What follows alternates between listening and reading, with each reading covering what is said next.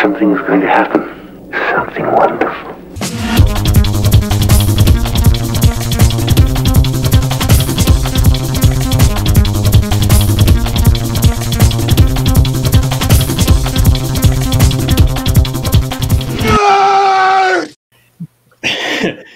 G'day fans, and welcome to another exciting episode of the show. 3 people have joined in the space of the time it took Jeffro to do this. Absolutely impressive. Good old Ange has joined us already. Absolutely magnificent, as has Michelle. People are rolling in like oranges. 6 people already. I can't believe it. It's a Wednesday night. It's wet. You don't have a curfew anymore. You can go out and about, kiddies, within your 5-kilometre radius. But instead, you've decided to stick it here with us. How good is that? Now, before I get too excited, and as you can see, I am excited, I've got to introduce my lads. So, lads, how are we tonight? Most excellent. So I'm enjoying a change of scenery from where I usually sort of have to film. So I'm back in the Jeffro room. So hopefully the internet will hold out. Looking forward to seeing how it all goes. Very good. And I'm a little bit chafed. I'm a little bit chafed because the elastic that's attached to me that only lets me go 5Ks has been strung a little too tightly. So that's why I'm here tonight. So this is something we were going to discuss 2 weeks ago, but we ran out of time, so we've carried it over today. It's all about, it's a little bit more involved than what we've just had. What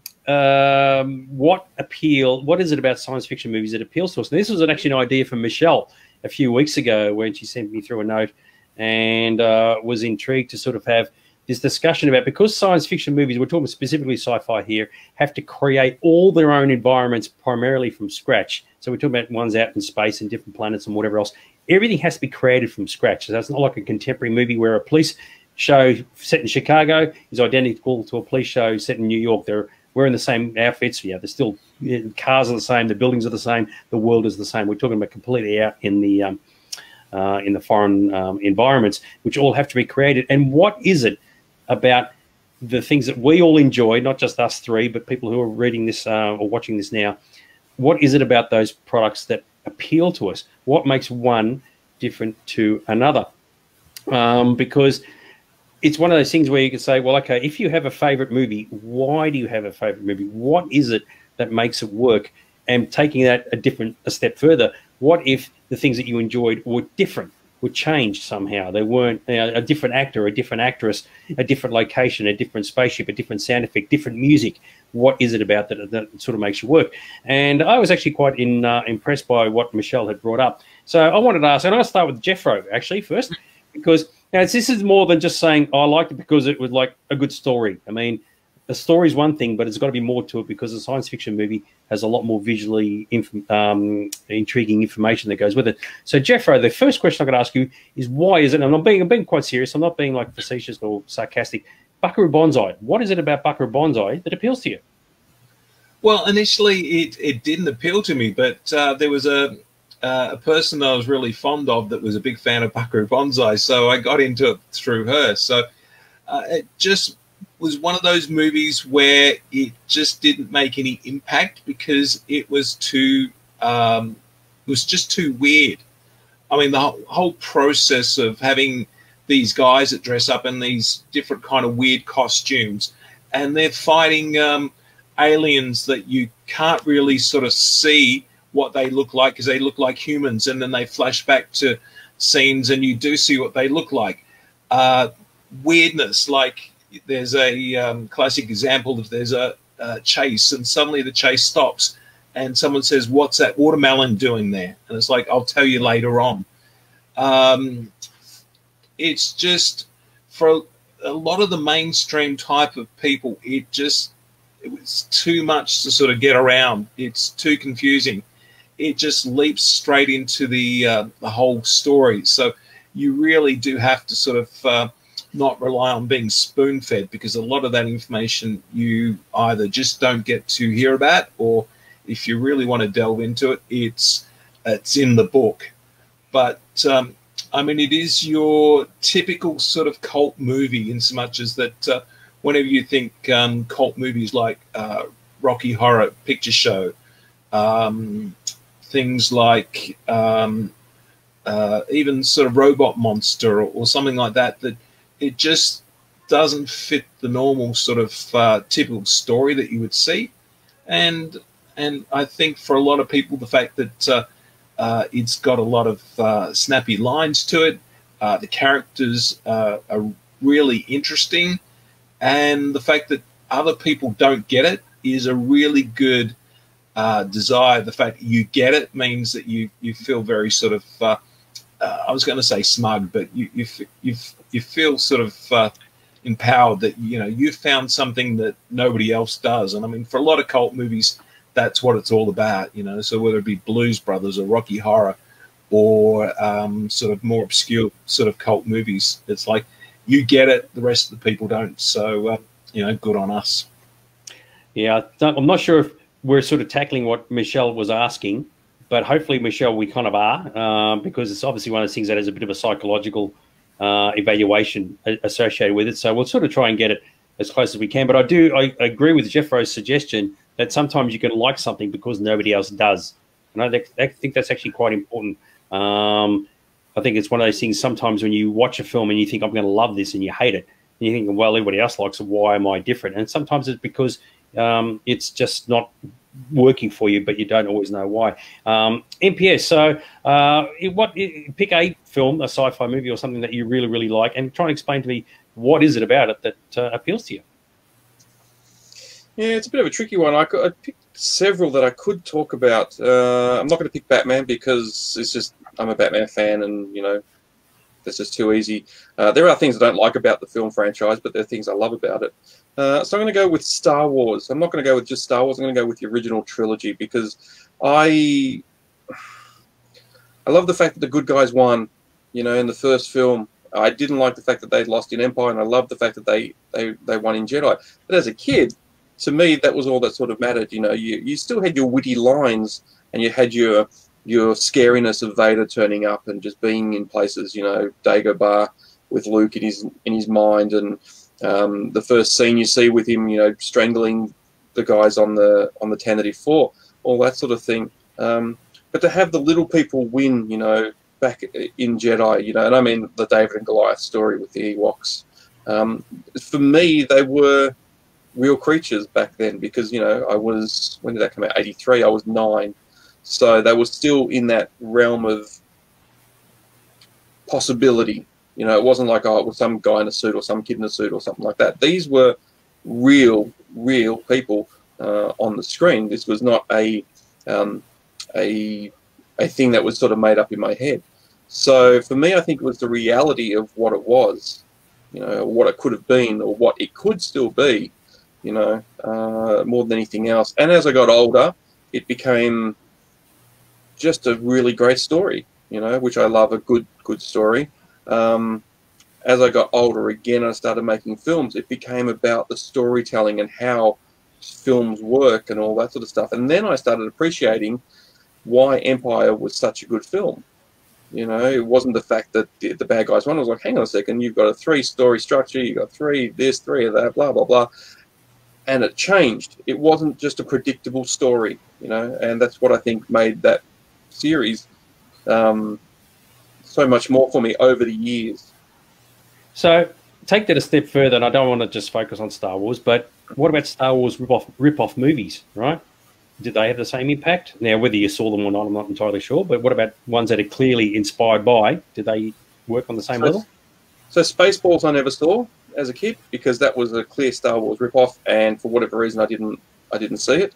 What were the others? Were there others? Yeah, there was a lot of Italian ones that came out at the time. Italian ones, Japanese one called Message from Space, which supposedly sort of was created before Star Wars, but certainly Star Crash and all those other ones. Yep, even Battlestar, you could argue. Yeah. So, I loved Battlestar, and I don't know what it was about Battlestar because I was way too young.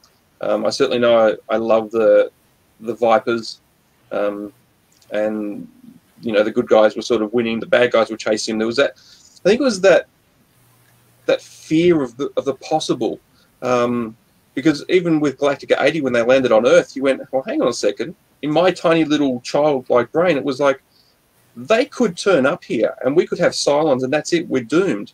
What was really funny was I watched you know, loved Star Wars, and there was Superman. And which villain was I more afraid of, Vader or General Zod? And it was actually General Zod. And the reason being was not because he was tough or anything like that. It was that he made Superman kneel, and he was on Earth. And that's what set in my head as a reality.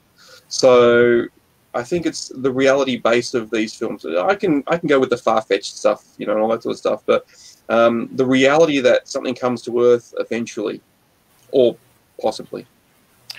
Because here's an interesting sort of one that I wanted to bring up. Now, I'm of the opinion that the first 10 minutes of a movie is what sells it, right? If you're not hooked within the first 10 minutes, 20 minutes, you're gone. You've got to get sucked in, right? It's critical, because that then determines whether you're going to invest yourself in the rest of it. I don't think there's very many examples where a movie starts badly and then gets really good as it goes along. And I see that a lot, even with big budget films, right? You can have, I mean, from a psychological point of view, not because it looks pretty or it's a big explosion, just something about it. You go, you know what? I'm invested in it. It's working for me, and then you're good to go from there on. There's an example of a film that came out. I don't know if either of you have seen it. It's called Valerian and the City of a Thousand Planets. Right? Oh, yeah. Made by Luc Besson, right? The guy who made The Fifth Element. Spent years and years and years putting this thing together, and visually, especially, I think it's the planet Muel or Murel, what the Maldives kind of planet, if you will. Visually, it's outstanding. When you see the trailer, it's like, oh my god, this film is just like stunning. Because Luc Besson did Fifth Element. You think it's got to be on the same vein as that, right? Now, you would think, based on that, just based on purely on the visuals and the style and the look and all the rest of it, was absolutely stunning. Color and clarity was be awesome in 4K. The film was shithouse, right? Putting it simply, it was absolutely crap. It had a crap story, and it had appallingly bad acting from the main leads. It was so miscast it wasn't funny. Now, Jeffrey, do you agree with me on that one? Yeah, I mean, I absolutely do. I mean, visually, it was a treat. It was based on a French comic of all things, and the fact that nobody knew about the comic sort of must have said something about the marketability of the movie. The story was good enough, strong enough on its own, but the film was terrible. And that was an example where something that can look so pretty and still not work, okay? And it's had elements that work, but the casting, as I said, was horrendous, and the storyline in the end, it just failed. And of course, in reality, failed badly in critical, was it financial failure and whatever else.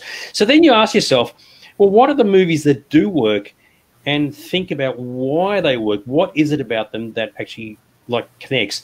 Now, with The Fifth Element as an example, you could easily argue that it's like people like Bruce Willis, his character, and Lilu, because their chemistry is so good together. But I would argue that people are invested in the movie before they even get to that sequence where they get introduced.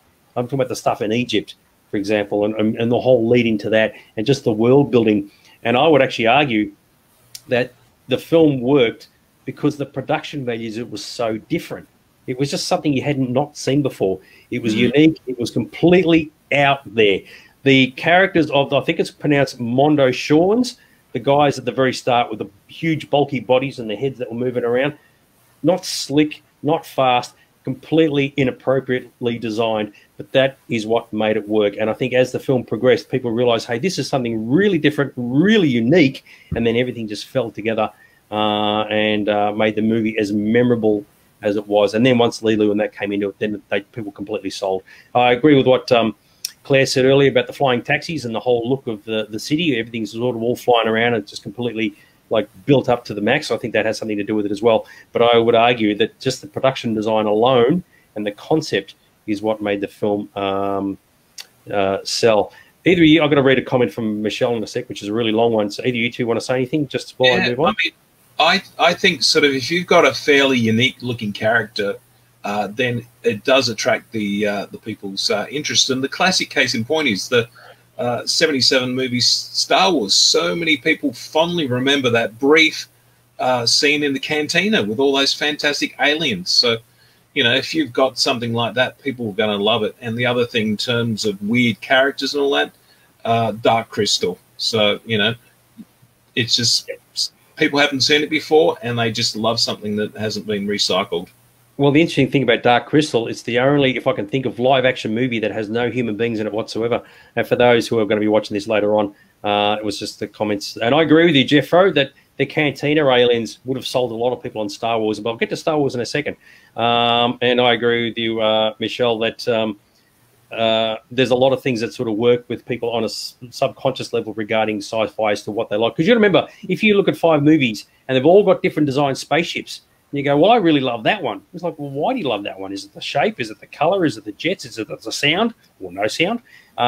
These things that sort of work on those values. The same with like costumes and the world building and all the rest of it. With Star Wars, just quickly, I think one of the reasons why the film was so successful is because of the used look. Everything was busted, everything was dirty, everything was filthy. Traditionally, everything used to be clean and shiny and brand new, and then here comes a story where everything is like in completely run-down condition. And I think subconsciously, a lot of people say, you know what? That looks true to life, even though we're in a completely different universe. And I think had everything been squeaky clean from the outset, people just wouldn't have bought it. They just would have gone, you know, something about it looks artificial. And I think that's one of the reasons why I asked you earlier, MPS, why some of the reasons why the rip-off movies didn't work, because they had a tendency of making everything look brand new, because it was just easier. It's brand new, make it shiny, we're good to go. Whereas George Lucas made a point of saying, no, everything has to be used and abused and busted and crapped up. And I think that helped a lot. That was very much a key factor, because they had a British production team working on it. So they were used to sort of doing those kind of props, especially if you look at the Jerry Anderson stuff. Yeah, exactly right. Daniel's an interesting one here. Last Starfighter was an interesting one. The world building, I think Starfighter sort of worked in its own way because of its visuals, because they were so unique and so different. I think if you'd have taken the visual effects out, the digital effects, or not made them digital at all, I don't think the film would have been as successful. It was very groundbreaking in that regard, and I think a lot of people dialed into it because of that way. But I do agree with you that it does make you, I'll get to you in a second, MPS, make you feel as though anybody could be Alex Rogan. So yeah, it's a fair call. Yep, MPS? Well, that's what I was going to say, because back then when it came out, pinball machines and Space Invader machines were all pretty popular. You know, that was your fix of getting, you know, your gaming sort of thing. And, you know, the hope that you want to be, or that you get the highest score was always there. But the hope that, and the thought that you get the highest score and you go into space to fly for a real thing was improbable. But probably in the back of your mind, there's that inkling that it could actually occur, which makes it far more, again, plausible to what could happen, you know. I'm just going to go wind back here. Paul Anderson mentioned Masters of the Universe. A lot of people can't stand Masters of the Universe. For me personally, Skeletor sold me just straight away. His look, bang, done. That's what I'm invested in. Now, if you had to change Skeletor's look, made him completely different, wouldn't have worked. I wouldn't give a rat's ass about the movie, but I absolutely adore the film because of one character. And there's actually a number of examples of films where one character can sell the entire thing. And the one that I'm thinking off the top of my head was Escape from New York. The whole thing hinges on Kurt Russell playing Snake Plissken, right? Take him out or change him, it doesn't work, right? One character holds everything together. And even though the look of New York is really interesting with all being run down and isolated and all the set at night time and whatever else, I think that has a lot to do with it. And a lot of people would say, well, there's things I like about it, but it's because of him that sells the production and the film, whether people are consciously aware of it or not. So if we didn't have the perfect casting for any of these films, and this is a question which goes a little bit into the TV series, we look at Stargate, and you had James Spader playing the role, and then the TV series didn't have James Spader, but it had, you know, the other sort of guys. They still made it theirs. Can you... See, I love the film Stargate. I think it's a fantastic film with lots of awesome elements. I didn't watch the series religiously, but I still would watch the series. But in my head, it was sort of like, can I juggle the fact that this was James Spader back in the day, and you know now you got the other guy in there playing the character. I think it sort of balances, I was going to say, sorry, a balance, but kind of it's weird at the same time. Yeah, I think people can accept the TV series being different, and they just adapt. And what happens then is when people say, oh, I love a TV, I don't want to get into TV shows because that's another field altogether. But what can happen is people love TV shows that much that they can't watch the movie again because the character that they've now become so connected with in the TV show, they see it in the film and go, oh, no, I can't handle James Spader being whatever the guy's character's name was. It doesn't work for me anymore. He's the foreigner. He's the outcast, even though he started first. And the best example of that on a completely different tangent is MASH, the TV series MASH. All the cast were completely different, bar Gary Burghoff, who played Radar. Now, you're used to seeing Hawkeye and Trapper and those guys being played by Alan Alda and all that. You can't even begin to imagine anybody else playing them. But in the movie, that was the case. And a lot of people can't watch the movie because they're just so invested in the TV show. But I don't want to get into those. I'll give you another example. If you ever saw the television show Alienation, you can't really go back and watch the James Caan movie because the TV show is just it. Yeah, exactly right. So, but yeah, TV shows are another thing altogether. I would just want to bring a couple of other examples. I think one of the reasons why, and there's some really good comments here, and I'll get to those in a minute, why Blade Runner works, right? It's not because of Harrison Ford. It's not because of the replicants. It's the look of the city at night, in the rain, all the lighting. That alone sells it, right? From the very moment you see it, you go, wow, that is grouse. Now, you got to remember, you got to put yourself into the mindset of the era that we're talking about. So you can't say, oh, I saw a movie last week that looked exactly the same. We're talking about when we first see these things. So 1981 or 82, I think, when it came out, it was like something we'd never seen before. And I think a lot of people got invested in Blade Runner, for those who could see past some of the story issues, purely because of the way it looked. And for that reason, it was a huge success because people just dialed into its atmosphere, and it's almost like its story and its characters were secondary to that. And I think that has a lot to do with the movie's success, which is one of the reasons why 2049 probably didn't do as well with regarding that. Do you guys, I know this is probably more of a Jeffro question, because you've seen Blade Runner, haven't you, MPS? I have. It was years ago. I saw it for the first time in about 2002. All right, cool. So either of you two sort of acknowledge that or agree with that? I mean, I'm not really a Blade Runner fan, but when I saw it on the big screen only a couple of years ago, just before 2049 came up. But yeah, I mean, it is a very sort of bang. It's like the Tantive 4 for Star Wars. It's like sort of, you just go, wow, that's visually so stunning. Nobody's done that before. Yep, and I think that has a lot to do with it. Both Spankin and Kelvin, have mentioned Tron. I think what clearly works for those two productions is the digital world, right? And once again, it's something you'd never, ever seen before. But it wasn't just the way the digital world was created. It was how the characters interacted with it, the speed of everything. Once you had the tanks and the light cycles and the recognizers, it just brought it all to a new reality. And it's like things can work well when it's something you've never seen before, but when it's done really, really well, as they did in Tron and the original Tron. And I remember seeing that in the cinema thinking, this just might blow my mind. I've never seen anything like this. And it looked grouse. It wasn't just the fact that it was different. It looked fantastic. And I think that has a lot to do with making something succeed, even if the story is weak in some areas. And I think a lot of people would argue that you can think of certain movies, you go, what is it about this film that I remember the most? Is it this? Is it the music? Is it the costume? Is it this? There's always one thing, typically, and I'm talking, that's why Blade Runner came up with the atmosphere, and Tron comes up with the way the digital world looked. If it had been done differently or didn't exist at all in the film, I reckon the whole thing would have just tanked completely because it was missing that massive hook. There you go. A couple of other examples that I just wanted to bring up just quickly. I personally, this is my personal views, one of the reasons why I think Avatar was such a massive success was Pandora. The way Pandora was portrayed, the color of the world, the environment, the fact that it was so different. Add on top of that, the culture of the Na'vi, okay, who they were, the way they acted. Because you got to remember, the Avatar story is pretty straightforward. It's not like it's, oh, wow, we're talking about a story that's so unique and so different that it's just heading into brand new territory. For the most part, it was all just, color by numbers. But the look of the film and the way it was presented, I think, is what made it such a huge success, because people were saying you've got to see the color and the design and the way everything is portrayed visually. It's striking. It's effectively what Valerian should have been at the top here. Valerian from Luc Besson, but wasn't. And Avatar, by a long way, was actually far, far superior. And I think that is one of the reasons. I mean, a lot of people are critical of Avatar, but I think it's because they're actually more critical either at James Cameron or the fact that the story was relatively easy. But the look of it, you just couldn't fault it. So, and the other thing with Avatar is that in 3D, it looked fantastic, and I think there's never been any other sort of 3D movie that's been able to top it. So that was one of the sort of real draws towards people. Go for an MPS. I was going to say I didn't don't agree with your comments, only because I don't find the film that interesting at all. You know, the colours are nice, but it's just a nothing film. You know, apart from the fact that the tails are used to connect with the horses and that sort of thing. Other than that, to me, it's just a meh film. I can take it or leave it. Okay. Although, fair enough. Although on the counter argument, you're saying, well, the thing was the highest grossing movie in the planet. Why?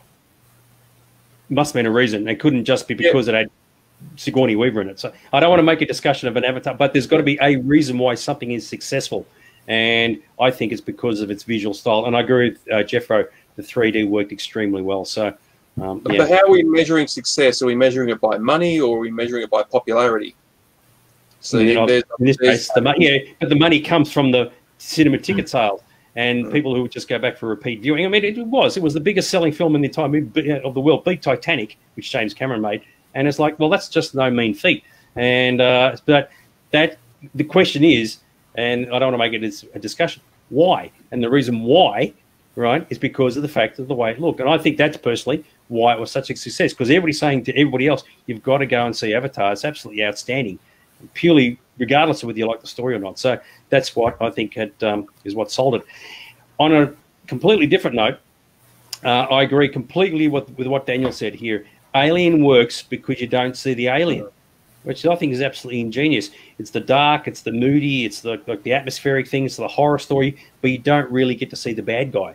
And that's actually very interesting. So it's a classic example of where showing as little as possible of your baddie actually makes the movie work. And I think that's actually a very, very interesting observation. So well done, Daniel. By contrary, I think Aliens works because of the military thing. Right? If you took all the military out, the Colonial Marines, took them all out together, there's no Colonial Marines. It's like Alien 3, right? There's no guns, there's no shooting, there's no grouse commentary between the characters and the wonderful dialogue, right? The film would have been shit, right? But it succeeds so well purely because of the Colonial Marines. Okay, your Hudson and your Hicks and your Vasquez and all those dudes and all the way they interact with each other, get the gear on with the armor and the smart guns, that sold it. And it was such a nice contrast to the original movie. And I think it's a lot of people would hook into that more than anything else. It's not because, what does LV-426 look like? Who cares? What about the Sulaco? Don't really care about that either. What about Sigourney's character, which was, they did a wonderful thing with her, but it was the look and the involvement of the Colonial Marines, I think, that had a lot to do with it. So that's what I think. Actually, going back to your previous comment about a movie really does have to grab you in the first 10 minutes. The interesting thing about Alien, there isn't actually anything that happens in the first 10 minutes. Yeah, much less about 30 minutes. So, it's good one that doesn't fit into the situation there. Yeah, exactly right. Another couple of examples that I just wanted to bring up that I can remember this vividly. Cloverfield, right? I saw the film Cloverfield and I was so invested in the characters at the start, with the relationship problem between the main character and the girlfriend and the brother and all the rest. I completely forgot it was a monster movie. And the reason why I got invested in it is because I'd never seen the actors before, ever. I didn't know who they were. To me, I was just completely sucked in. Now, whether you've seen Cloverfield or haven't seen it, don't remember it, whatever else, you're actually like really dialed into this particular situation with this relationship issue. And then something happens in the city. There's a massive explosion, and you go, "Oh shit, that's right. This is a monster movie." And that for me, that was my first 10 minutes. Right, bang, I was in and sold. And the way the monster is presented, the fact that it looks really scary, and it's from the point of view of the characters, I said, "Yep, I'm done. I'm completely sold into this." It's not done as a normal Hollywood film, in my opinion. And for that reason, when I see something and I go, you know what, that really, really works for me. Cloverfield was an example of a film that was massively, brilliantly done, purely because I didn't know who the cast were. So I don't know if either of you two think the same way. I sort of vaguely remember the movie. I thought it was very clever that they did it from a point of view style. The monsters sort of reminded me a bit of Godzilla, but that's about all I remember about it. Another example. Sorry, you go first. I was going to say it's the same thing. It was like a almost Godzilla film that you wanted. You know, you didn't know what the monster looked like and all that sort of stuff.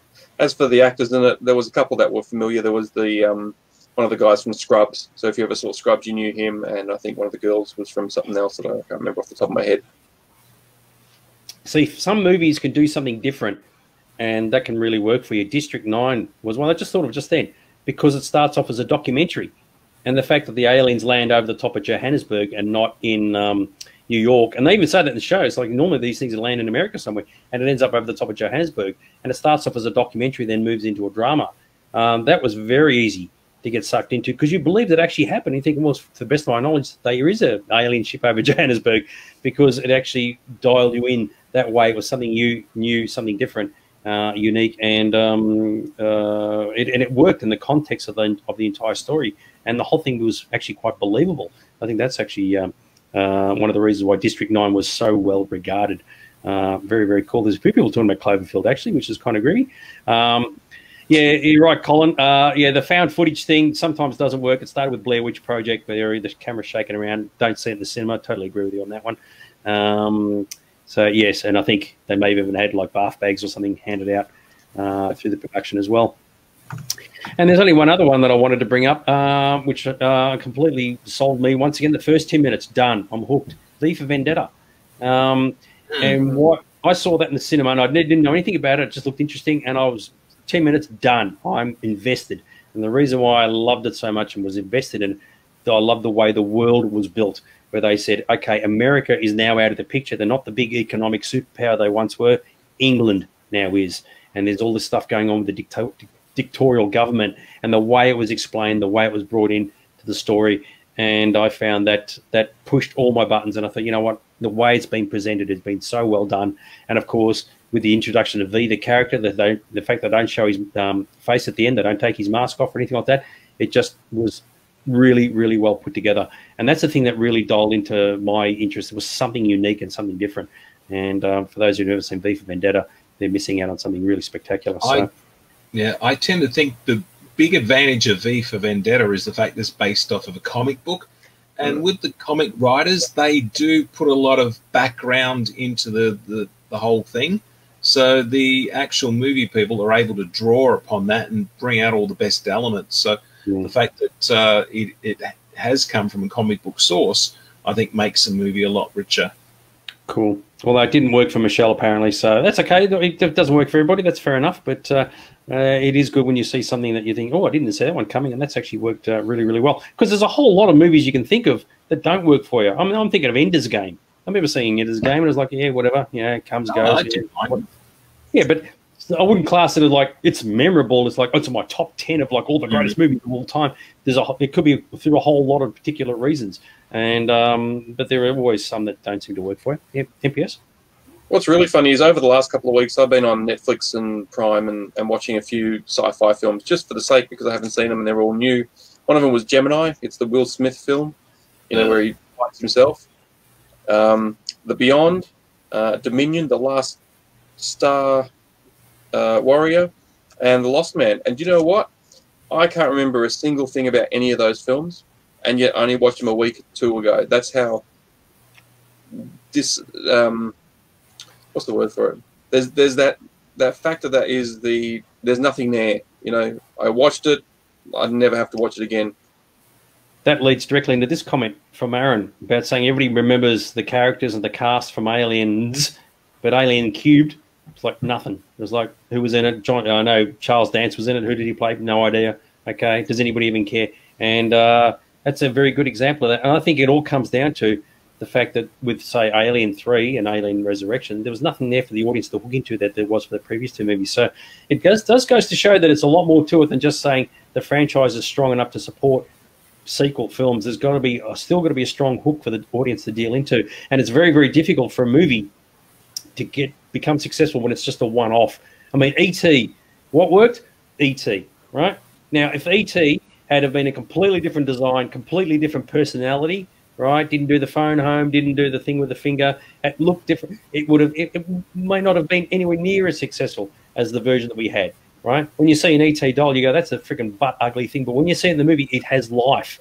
It's the one thing. It's a bit like Snake Plissken. It's the one thing that makes the whole thing gel together, and everything hinges on the success of how the alien is portrayed. Because when you first see the movie, you got no idea whether he's going to speak normally, he's going to be an attitude problem. He's going to just do this, do that, and it just fits in because it fit the cute thing so well.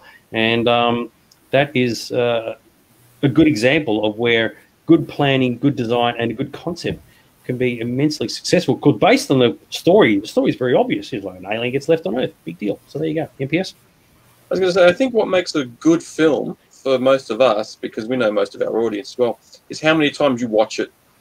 You know, how many times you watch it on TV, even though you have the DVDs, you know, or Blu-rays or whatever the case is. You know, I don't know how many times I've seen True Lies, and it is one of my all-time favorite films, and I will put it on every single time on TV. And yet, I've got a copy of it here. But you know, it's just that watchable factor. It's a spy thing, and there's nothing brilliant about it. It's not James Bond. It's not, but it has something different. But you always just want to watch that scene. Oh, hang on, I'll go and make a copy. No, I want to watch that scene. Hang on, I want to, and that's what it's about. I think we tend to love these films and these things, and we'll watch them any time of the day.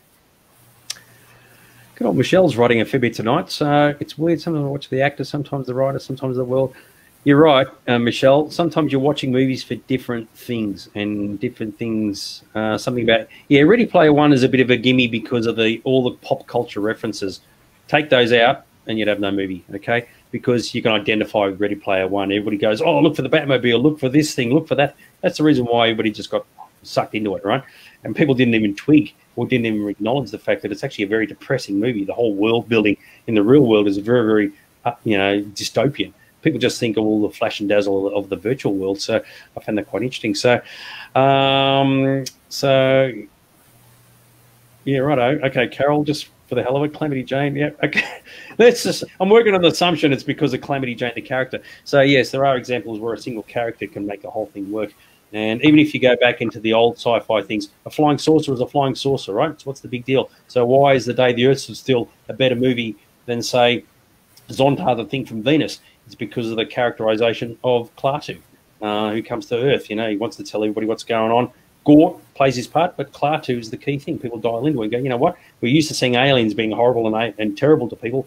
He's actually a very benevolent character. And of course, the actual world that features in Altair, in Forbidden Planet. I think a lot of people sort of relate to that. So, so there you go.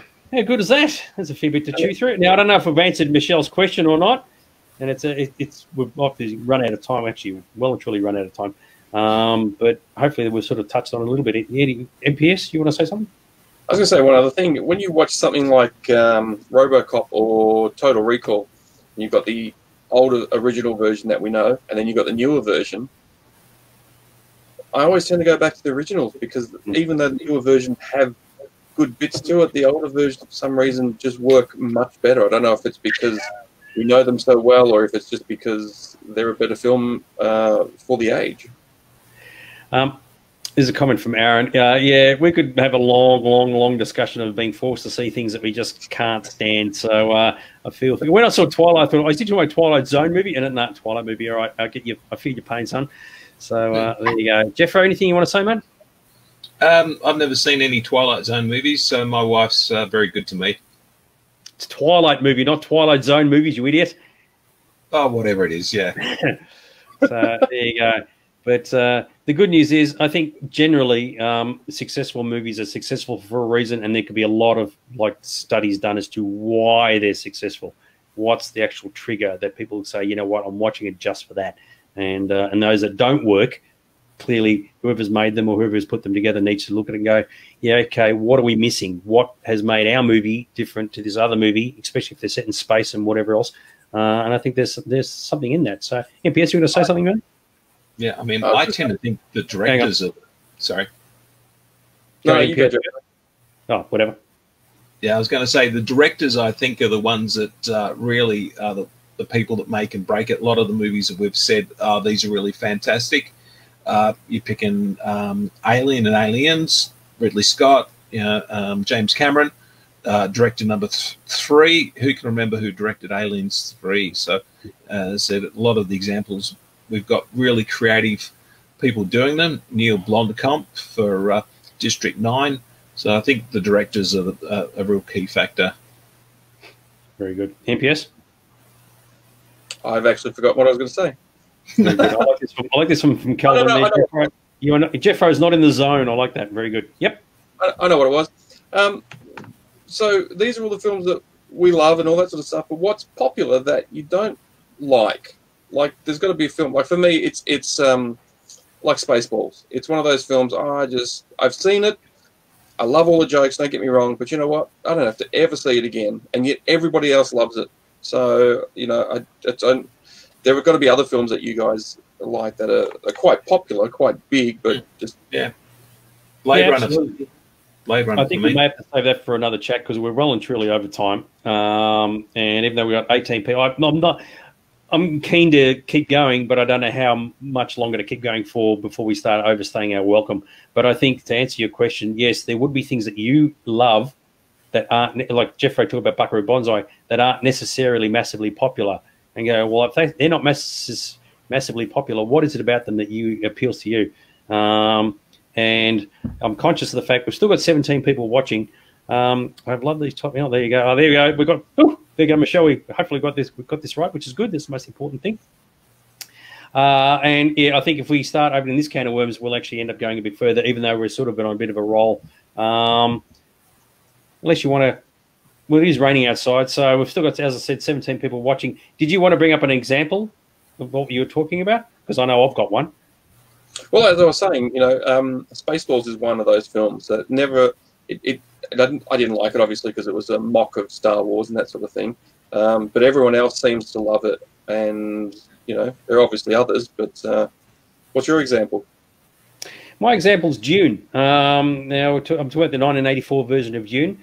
I adore the film, absolutely adore it, and I know I'm in the minority, and I've got no problem with that at all. There are people on this show who can't stand it, don't like it, don't understand it. Fair enough, I've got no issue with it, right? But it worked for me once I understood the story. I love the world building, and I love the idea of how the characters integrated with each other, and the fact that it wasn't a simple story. It was very convoluted, very difficult, very political, and it pushed a lot of my buttons. The design of it all was really, really great, and I found that it worked on my level, and I got something out of it. Because I don't like cookie-cutter stories as a general rule. I don't like the idea that boy meets girl, boy loses girl, boy gets girl at the end. I like something a little bit more thought-provoking. And, and that was just something that since 1985 or 6, when I finally read the book, it's just one of those things that works on for me. And even if no one else in the world likes it, I certainly do. So that was my example. Yeah, and I became not just a viewer, I became quite invested in it, knowing characters and the stories and all the other bits and pieces that went with it as well. So, Jeffro, do you want to say something, mate? Yeah, my example of a movie that I absolutely loved and the rest of the world didn't seem to love at all was Predators. So when the Shane Black movie came out about a year and a half ago, it just tanked big time at the box office. Nobody loved it. All the reviews are bad. And I thought it was the best Predator movie ever. And then sort of not long after that, so we saw a movie that I just said, this is absolutely fantastic. This is my movie of the year. It was a movie called Mortal Engines, and it made about $40 million on a budget of $200 million. So, it's like, why am I liking this and everyone else isn't getting it? I have no idea.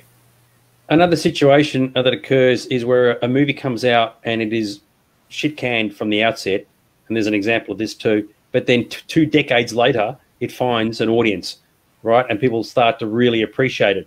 So they didn't appreciate it at the time, but then time goes past, and if anything, the film gets a greater appreciation than the other films that it was competing against. And the best example of that is John Carpenter's The Thing.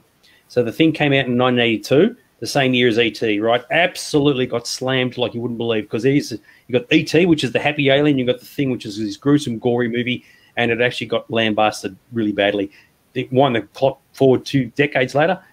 Well, there's Thing fans have just come out of the woodwork, and they go, you know what, we absolutely love the movie, and it's found a brand new audience. And I guess this is where the cult movie thing comes into it. So you can actually ask yourself, well, how come something wasn't appreciated at the time, but then found an audience many, many years later? And I guess that's sort of, maybe people weren't, it was a shock factor for something when it first came out. But when the dust has settled and the competition is long gone away and people's attitudes have changed, that they suddenly realize, actually it wasn't as bad as I first thought or as I remember it.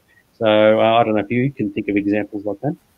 I think probably for me, it's a lot of the movies that seem to do very well on videotape that didn't do so well in the box office. So I think this is where you get the cult followings that build up. So you've got things like They Live, using another John Carpenter example. It didn't do well in the cinemas, but it found its fame on videotape and has an audience. Tremors, I think, was the same thing. That's got a huge cult following based on a set of people that saw it on video. And I think for a lot of these examples, those people that saw The Thing in the cinemas probably aren't the people that love it now. So the people who love it now are probably about 10 years younger from those people that are seeing it in the cinemas back then. So, when they say a movie's ahead of its time, that's probably a good example of it. Some good comments here from MPS. You want to say something before I click some of these? I was going to say, I can't remember how much these two made, but for me, I didn't love The Matrix or The Mummy back in the day. They both came out. I thought The Mummy was meant to be less comedy, more sort of dramatic, and The Matrix, I just didn't know what to make of it. And it wasn't until a few years later that I watched them again on DVD, and that's where the love for those films came from. So, yeah, maybe it was just the first viewing. When you see something for the first time, you love it or you hate it, and sometimes you get the second viewing and it changes your mind. Sometimes it doesn't. Here's a comment from Dave. Totally agree with you, Dave. It is films work on different ways for different people. The biggest, huge budgeted movies don't necessarily work in terms of getting the right audience. Some people just don't like them, and sometimes it's small independent movies that can just really work for you. So it's actually a very valid point there. Absolutely. I like this one from Aaron as well, that yes, there's things even from your childhood and from wherever else that people can say, yes, I do remember this, and it just planted a seed in my head effectively. And regardless of what the world thinks of it today, it still works for you on your own level. I guess the only risk, of course, is when you see something in a period of your life and you really dial into it, and then you watch it again 40 years later and you go, shit, it was not as good as I remember it. So that's always a risk. TV shows are a bit like that, especially cartoons. So matured. Totally agree with you, Michelle, on this one. Audiences have matured. And, of course, the biggest problem you've got now is that it's very hard to be original now. A lot of things come out and you go, oh, I've seen this before in this movie here, this movie here. It's a remake of this, a remake of that. Whereas once upon a time, everything came out the first time. It was like, wow, this is the first appearance of this. And that's when it's really unique and spectacular. But when it gets repeated multiple times over the generations, then you start going, oh, yeah, it just reminds me of all these other products. So it's actually a lot harder to be impressed these days, I think, in a lot of ways. A good example of that came from, like even in Star Wars, The Phantom Menace, when they had Coruscant with all the buildings everywhere and all the ships are flying around. And thinking, that's meant to look fantastic, but we saw it 3 years earlier in The Fifth Element. So the moment's already gone. Tremors at the cinema. Where are we? I think the sound of it. I agree with you, Michelle. I didn't want to bring this up, but now that you brought it up, sound. One of the things that makes the cheap-ass rip-off movies cheap and rippy-assy-offery, that's bad English, is the sound. And I'll give you the best example of that is that in Star Wars, when they shoot the guns, the laser guns sound awesome. The worst thing is when you get the cheap-ass Italian rip-offs and it's pew, pew, pew, wee, wee. And sound is critical. The sound of ships, the sound of weapons, the sound of your characters, the sound of the world. It works on a very, very subconscious level, and a lot of people don't even realize it until they discuss it. So what makes a lightsaber work? Is it because it's a laser beam? No, it's the sound it makes when it's activated and is swinging around. And you might say, well, I don't really notice it. It doesn't really bother me. But when they change it for future movies, then you notice it. And then you can say, oh, yes, actually, the sound actually was quite critical. MPS, you going to say something? There's that one scene in the new Trek films where I think it was the original Trek 2009, where something happens and they're blown into space and it just goes dead silent.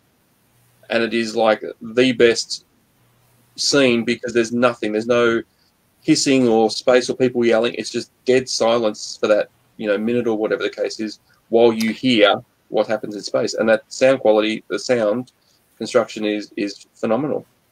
Yeah, that's a good example. When sound is removed, especially from space scenes, people do notice it. It's kind of funny. Subconsciously, you're used to hearing rocket ships and all the noises in space, but when they're not there, and you go, what's missing? And you go, oh, actually, that actually kind of works. So it's like with The Last Jedi, where they actually had to tell audiences that there's deliberately not going to be a piece of sound.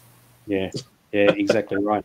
So there you go. So there's a lot of good stuff here. But look, I think it's a conversation that could continue on for quite some time, and I am conscious of the fact that we're like 25 minutes overtime, so we kind of have gurgled on a bit here, so I do apologize for that. Very good. All right, so anyway, we're going to buzz off. We've covered off a lot of stuff tonight. Sorry for all the messages that we did miss, but in the interim, make sure you get out and about, because you can now, because it's the curfew's all gone, and in the interim, make sure you, of course, stay nerdy. Okay, see you next time, next week. Okay, See ya.